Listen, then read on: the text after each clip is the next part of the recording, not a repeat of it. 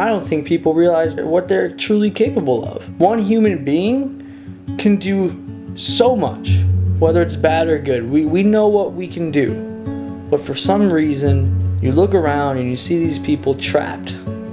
They don't know what to do. They aren't pursuing their dreams. They're not pursuing their goals that they really want to do. They're not pursuing who they really want to be. I think a lot of people get thrown into the mix and they're doing what their parents would like them to do, or what their friends around them think they should be doing. And deep down, when they go to bed at night, when they're laying there, what are they thinking about?